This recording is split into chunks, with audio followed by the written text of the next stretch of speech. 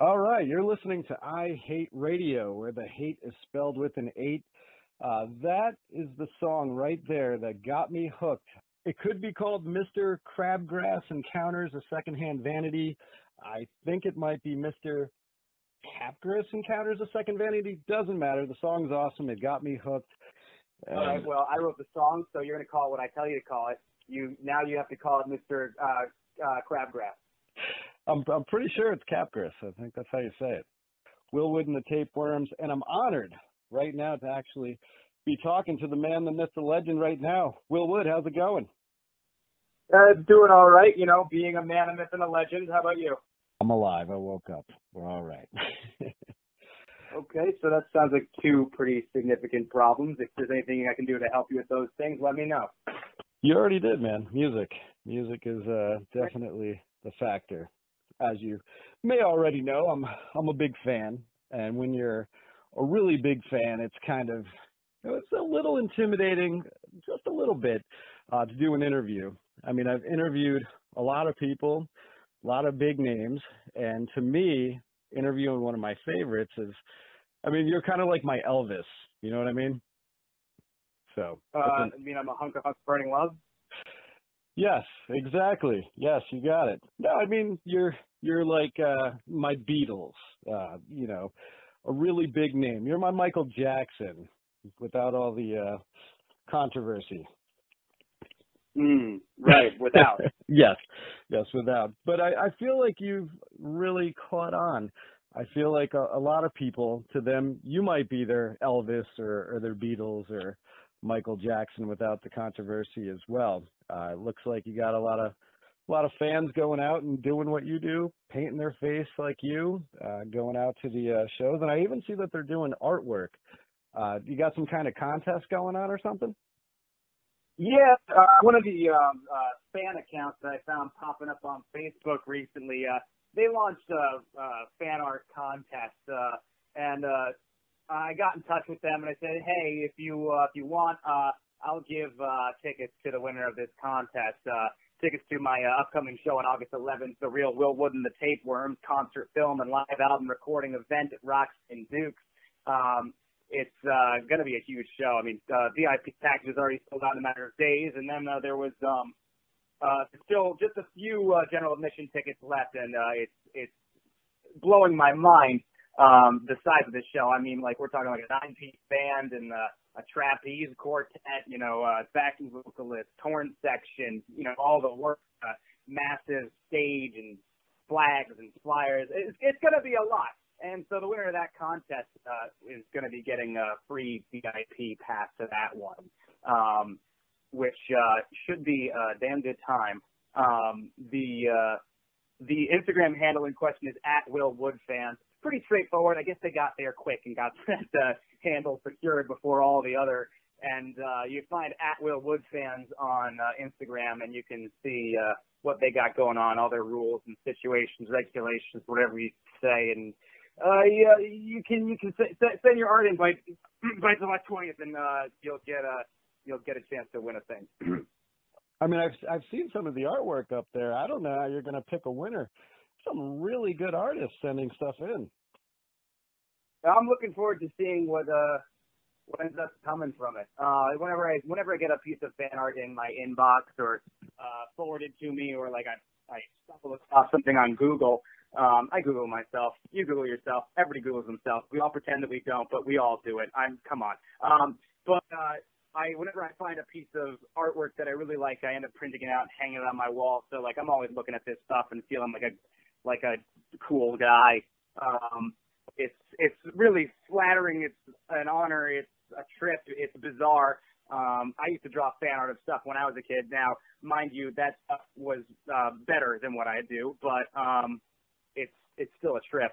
Oh, absolutely. A lot of talent out there. It feels good not only to know that people really want to draw pictures of me and my band and the different imagery that has come out of it, but also feels good to know that there's a lot of talent in my fan base. That's really cool too. There really is. And yeah, it's got to feel good. I mean, it hasn't been that long since your band's been around. Yeah, so I mean, if you really want to talk about my band being around, my band's been around for 2 months. Right. You know, it's there have been 36 different tapeworms, or quote unquote tapeworms, since I started doing this thing. I've been doing this thing for just about 2 years now.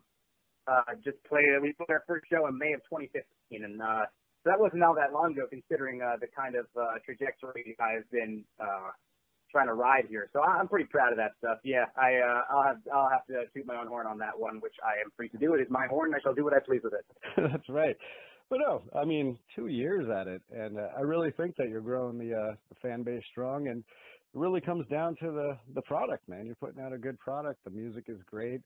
I mean, yeah, there's been quite a few tapeworms in the mix, but then again, you're going up there and you have all these different players. Of course, people are going to get sidetracked, and I mean, I have a band. There's 4 of us, and it's hard to get a band practice together sometimes.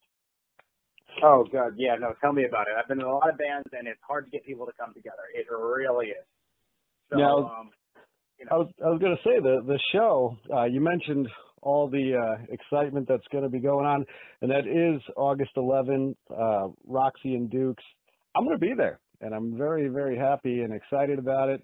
First time I'm ever going to see you live, and it's going to be just amazing, I can tell. But like a first-timer like me, like someone that's going out to see you the first time, I mean, you mentioned some things, but is there anything I should know to expect, anything I should prepare for? I don't want to give you anything like that. I think that's like that's like saying, hey, meet me behind the playground at 3 o'clock. We're gonna fight. Here's some brass knuckles. I wouldn't want to arm my enemy. Makes sense. It's like I don't know, selling weapons to Saudi Arabia. Yes. Nobody would ever do that. No one. Nobody would ever do that. Ever. No, certainly not any major politician. Yes, I wouldn't want to give you more information than you need, and I wouldn't want to give you any information that would allow you to be prepared or allow you to be able to defend yourself once the proverbial fan is hit.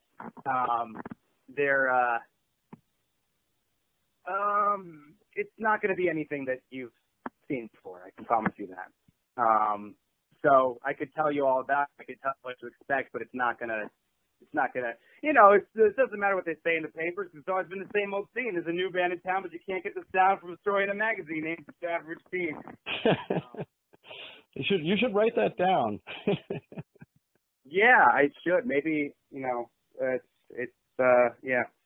Well, speaking of great piano players, I mean, you really are fantastic at your instrument and what you do. Really curious to know, I mean, how long has it been? Did you start when you were a real little kid, or how did you get started on the piano in the first place? Well, I really didn't have a choice. My grandma croaked and she had an old piano, and then I had to have it.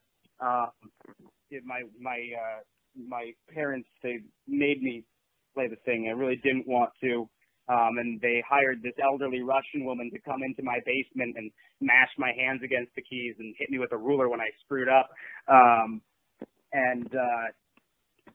didn't like that. But then I had a piano staring at me from the corner of the room growing up, so eventually I just turned to it and started doing things with it.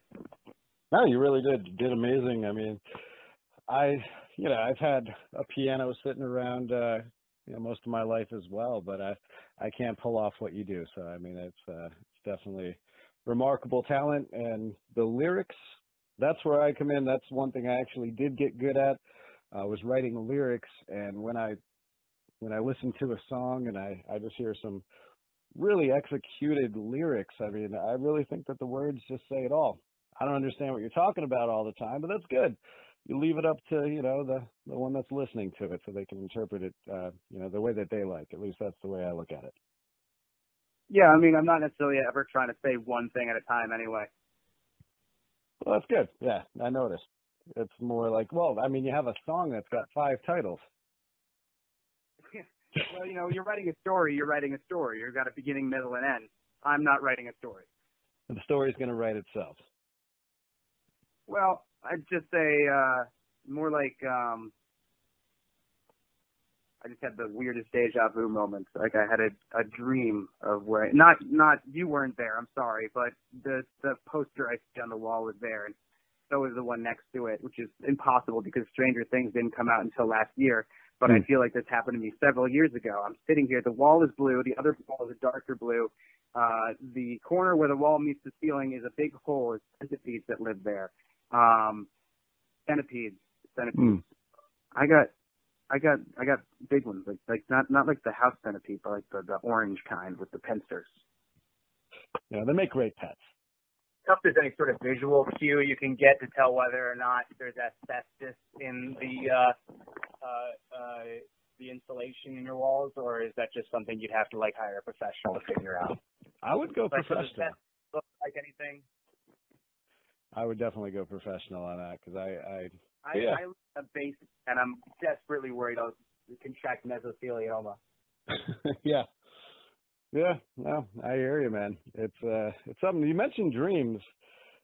I actually had a dream, and you were in it. And That's disturbing. I think I sent you an awkward message about it, and you were like, "I'm not replying to this." But that sounds like something I wouldn't reply to. Yeah. Yeah. And all you told me in the dream was like, "You're not doing it right." And That's what I said. That's what you said, and I just haven't figured out what it was. I'm not doing a lot of things right. That's for sure. My ex-wife, my current wife, my future wife, but yeah, that's what you said. That's what you said. Well, I guess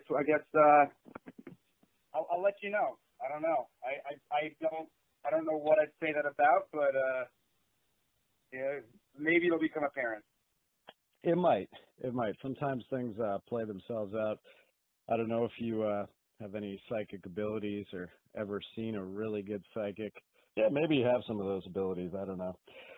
Maybe you ever taken LSD? Oh, yeah. Twice. 2 times. Yeah. One really awesome, amazing trip, and another one I was at Denny's, and you should never. Already a bad story. Yeah, you should never do that. Never do that. Really late at Denny's, tripping, forgetting how to, function. Yeah, that was the last time. A long time ago. Yeah. Denny's, wouldn't recommend Denny's as being a good trip destination. Freaked me out. I'm really sorry that happened to you. I appreciate it. I'll accept your apology. High enough doses over a long enough period of time can cause drastic and permanent changes in your consciousness and the manner in which your brain functions. I think that there's a good possibility that things that people often perceive as being, quote, otherworldly or extrasensory phenomena or with the abilities could often really just be ascribed to a different way in which the individual in question consciousness works. There's usually a box. There's usually some kind of containment unit. There's usually some kind of parameters by which the mind must behave in order to function in conventional reality. But there's a possibility, perhaps, through the use of the right kind of chemicals or subjective experiences, or whether it's anything from an isolation tank to a heroic dose of psilocybin, you can kind of pierce that, sort of the veil of Maya, so to speak, what Hunter S. Thompson regarded as the edge. Once you go over, only people who have gone over know where it is. And perhaps there's a possibility that you can expand beyond those parameters into a new world of events and perspectives that are otherwise impossible to achieve. And who knows, maybe even abilities. Okay, I mean, the MK Ultra projects were all about. Back in the 50s, I mean, straight to even the early 70s, they were testing people. They were barraging their minds with psychedelic drugs to try and see if they could gain some kind of hypernatural abilities from them. And God knows, I don't know whether or not it was possible. Then again, one could argue that Ken Kesey was a fairly supernatural force, and he had his brains fried by those monsters. So you never know.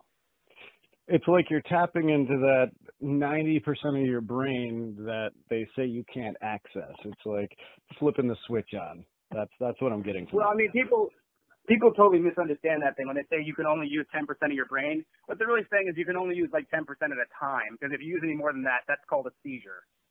If 100% of your brain were to start acting all at once, that would be a seizure. That's really, by definition, what seizures are, when all parts of your brain start firing off at the same time. So that movie, Salt, was it? Or was that Lucy? One of those movies where the chick gets the magic brain powers. Oh, that movie, Limitless, with, what's his name? Cooper? Not Cooper. Whatever his name is, the handsome guy with the bad hair. The movie where he takes the pill and can see the future or whatever it is. That movie would have been a lot shorter if they were using some real science. It would have just been like, hey, you take this pill, use 100% of your brain. He takes it, he has a seizure at the end of the movie. Oh yeah, I do remember that movie. Bradley Cooper, that's his name, Bradley Cooper. I started thinking Anderson Cooper, and I was like, I would see any movie with Anderson Cooper, and why hasn't he broken into Hollywood? Right? Yeah, he definitely has the look, you know? Like Anderson Cooper, I'm a big Anderson Cooper fan. Me and Coops, two peas in a pod. I love that man. I can't tell how old he is. That's why I like him. Right, yeah. He's definitely, he's rocking the salt and pepper. He's been doing that since he was probably in his 20s. Yeah, geez, Louise. So, I mean, the real Will Wood, right there. I think some speculations out there that you're a character, but I personally don't think that you're a character like a comic book character or a cartoon character. I just think that you have this character. I think it's the art coming out. I think that's the way that the artist brain works. Am I onto something? You're on drugs. You're doing it wrong. I'm doing it wrong. That's what it is. Yep, definitely figured that out now. I'm doing it wrong. Well, at least I know what it is. I'm smoking the pipe backwards. And dreams can come true. Yes. Yes, they can. Well, listen, man, I'm really excited about actually coming down to New Jersey. Well, I'm excited about coming to meet you, and really want to, just take the time to say I appreciate you taking the time with me. Have you ever done any radio in your life? I've done this. Yeah, actually, no, I just did a radio show the other week. I went on WFMU. I chatted with Stashu for a poker show, and really did a bunch of bad things. I swore on the air a couple of times, and they had to censor me in post, and then they couldn't, and then it was live, and then they may have received a fine from the FCC on my behalf. That's amazing. But here, you could say it all you want. It doesn't really matter. Yeah? Yeah, it's fantastic. You want to go for it? Fuck. Yeah. I mean, you got the 7 deadly words. You could do them all. Fuck, piss, fuck, motherfucker, cock, fuck, dick. I almost said the N-word. Fuck. Yeah. Fuck. I think that's the 8th deadly word. You can't say that one. That would get us in some trouble. I wasn't really about to. I was trying to. No, but I really do appreciate it. The reason I asked if you ever did radio before was because our segment here is just about wrapping up. Anything that you would say to your crazy fans before we get out of here? Well, greetings, salutations, ladies and gentlemen, boys, girls, now there's books in between. This is your boy, Whitley Wompska, coming to you live from iH8Radio. This next song y'all about to hear is called Give Me the Shovel. I'm doing that thing. My second self-ish, produced by Kevin on Tracy and the Dillinger Escape Plan, featuring members of Foxy Shazam and Frank I Am the Celebration, lending net counts to this hot piece of garbage. Listen to it and you'll enjoy it. Mark your work. He's got a music video out for this thing. Really talented filmmaker. You can find it on YouTube. You can find it on Facebook. You can find me on YouTube and Facebook. You can Google me. You can just Google me, man. And then follow me on all the Instagrams and all those things that the kids are calling the good stuff these days. That's Will Wood and the Tapeworms.com, willwood.com.edu. You can call me, 557-7923. I appreciate it, man. Thank you so much. My pleasure. You have a good whatever time it is, and I will see you at the show.